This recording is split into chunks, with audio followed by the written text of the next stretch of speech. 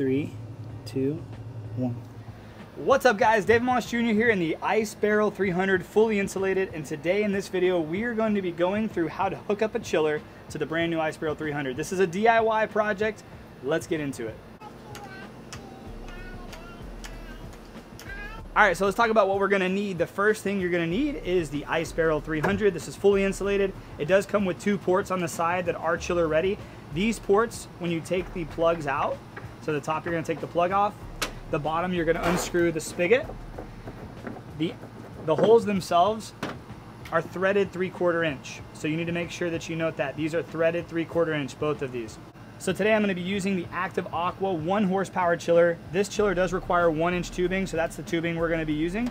So everything you're going to see in this video is going to be using a 1 horsepower Active Aqua chiller and 1-inch tubing for everything.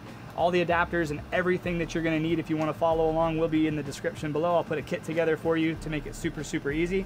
But this is going to be one of the easiest DIYs, and I'm super excited to get this thing running. If you do decide to go with a smaller Active Aqua chiller, I believe most of them, well, the 1/2 horsepower for sure, you can also use 1-inch tubing, so everything would be the same. If you go anything smaller than that, you might have to go with a smaller tubing, so just make sure that you take note. If you go with a smaller chiller, you might need to go with a smaller tubing, meaning some of these pieces are going to need to be smaller as well. But we'll get into that in a second. My little buddy Wyatt over here has been helping me. So other than your tubing and your chiller, you're going to need a pump. Because this is going to be outside, it's going to be considered an inline pump. This is a submersible pump. It's the Active Aqua pump I like to recommend. If you pop the front cover off and you unscrew the tip here that controls the water pressure, there's 2 pieces that it comes with that you can actually make this an inline. You can make it an inline pump, which is great. Go get it, buddy. You do a great job. Thanks for helping me. Thank you, bro. You're the man. So all you do is you put these 2 1-inch tube adapters, and now, thanks bud, and now it's an inline pump. So we're going to set that off to the side. So now we have our pump set up as an inline pump. Here's a few of the other pieces we're going to need. Why, can I borrow that real quick, bud? So this is a strainer. I went with a 1-inch strainer just to keep everything simple, really maximize the water flow, which is another really cool way to keep the water clean. There's a few adapters we're going to need. You got that for me? You're the man. This right here is going to be our 1-inch hose adapter that's going to come off the end of our strainer here. So I'm just going to go ahead and screw that on there. And you want to make sure you look at the top there where there's the arrow pointing. That's going to tell you which way the water is flowing. So you want the water going in here and out there. So we're going to screw this on. You can hand tighten it. You can use a wrench if you want to. But this right here is going to be on the outside of the barrel, and this is where the water is going to go. Now, the other side of the barrel, we're going to have to use an adapter like this. So it is 3/4 inch. I'm going to show you close up on how all this works, but this is a 3/4 inch to a 1-inch, I want to say female, and then this is a threaded 1-inch tube. So this is what we're going to use on the top side of the barrel where the water is going to come back in. So that's our little adapter setup right there. We're also going to need 6 hose clamps to keep the 1-inch tubing clamped, and I always recommend using a GFCI outlet. Now let's get to the build. All right, so step number 1, we are going to unscrew the plugs on both of the ports from the Ice Barrel 300. You do not want to lose these. You want to keep these for sure. You do not want to lose those. So you're going to set your spigot and your plug off to the side. That's step number 1, done. Okay, step number 2, we're going to want to take this adapter here. This is going to take the 3/4 inch thread from the top of the barrel and give us a 1-inch hole. You can hand tighten this in there. So now that we have that adapter on hand tighten, we're going to take our 1-inch tip. This is going to be a barbed tip, and this is where the hose is going to actually connect to the top.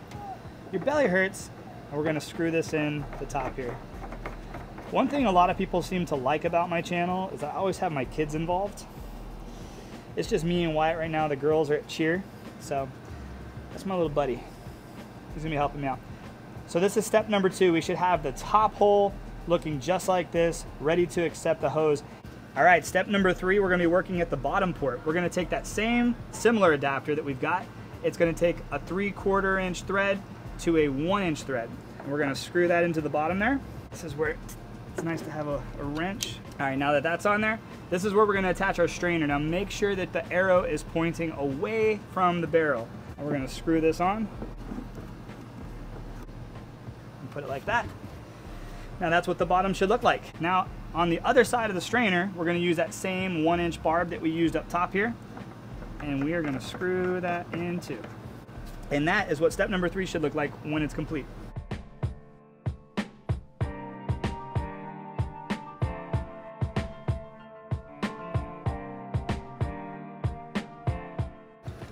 All right, the next step is gonna be connecting your inline pump to your strainer. So you wanna make sure that you have enough tube, and this is probably just barely gonna be enough. You wanna have enough tube to where, what my goal is I want it to have like a little bit of a twist to keep the flow going. So I'm gonna cut the tube about right here, give myself about, I don't know, about 2.5 feet. You don't have to be super precise. What we're gonna wanna do here is get our O-rings. Hey Wyatt, can you hand me one of those O-rings, bud? What you're playing with? Thanks, buddy. Put both of these on here. This is a grocery store? Yeah. Mm-hmm. You're the best helper. So, we got both of our O-rings on. Now let's connect them.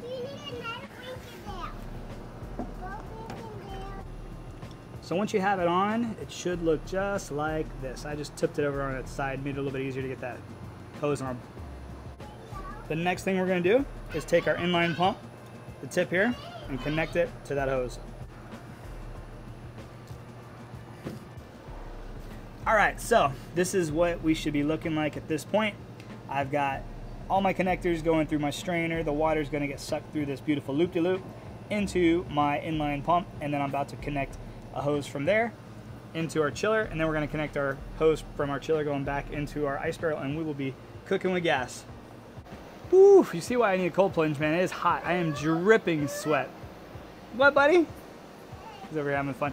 Hey, I do want to take a quick second to highlight Natural Living. This is my supplement company that I started a few years ago, and it's been doing great. I don't really talk about it a ton because it's kind of its own thing, but I figured I might as well just share it with my friends. Now, I do only ship in the United States and America, so to my friends who are in Canada and elsewhere, I'm sorry, can't help you out with this, but I do want to give all my friends in the United States a free shopping spree to Natural Living. I'm gonna give you a free $20 to spend on anything you wanna try. I highly recommend you try the Ashwagandha Plus with black pepper. This is what me and my wife swear by. We take it before bed every single night and we zonk out. We get some of the best sleep, helps with recovery. Ashwagandha is amazing, but we have a ton of amazing supplements. I want you guys to just check it out. So I'm gonna post that link below. Check it out for me. It helps support me and helps me create content, and it's just awesome to see that company growing. So thank you guys for the support. Let's get back to this build. All right, so now we got everything set up. We're going to connect our tips right here. This is the in. So we're gonna just kind of screw it on there, get it there, so we know where it's gonna be. Top of the chiller, once again, it's the Active Aqua chiller. It's a lot of different options out there, but I always recommend this one because it's been super bulletproof for me. We're gonna kind of eyeball this. We want it coming out of the tip there. Kind of same thing, a little bit of a loop. Might give myself a little extra. So now we've got our hose, we are going to connect it. All right, we're in the final countdown. It's like a race car, it's like a Hot Wheels track. All right. You can have it. So just to recap, the water is gonna come out of the bottom of the barrel through a strainer, go through this loop-de-loop into the inline pump. It's gonna go up this tubing, woo, into the in part. That's right, into the in part of the chiller. It's gonna go through the chiller and get cold. Then it's gonna come out the out, around this little roundabout, and back into our barrel. So let's fill this thing up and let's see how it goes. All right, so we're filling it up. One thing you're gonna wanna do is you're gonna wanna take your hose and you're gonna wanna put it in the top hole.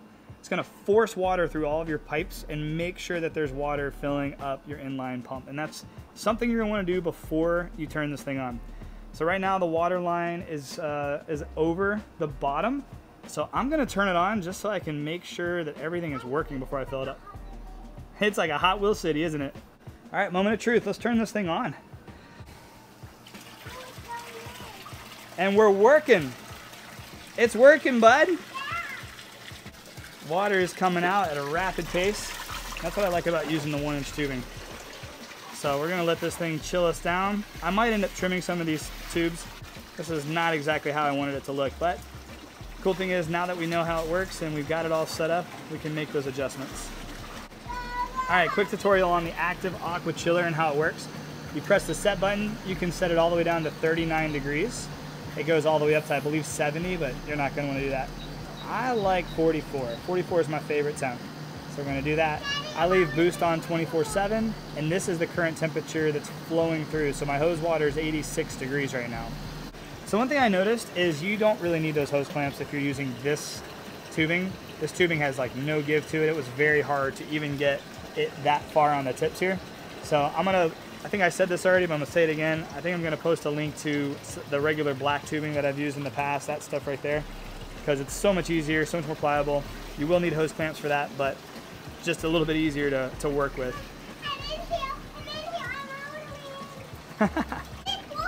Is it cold, Wyatt? No. Not yet. No. But it's working. Yep. So that's cool.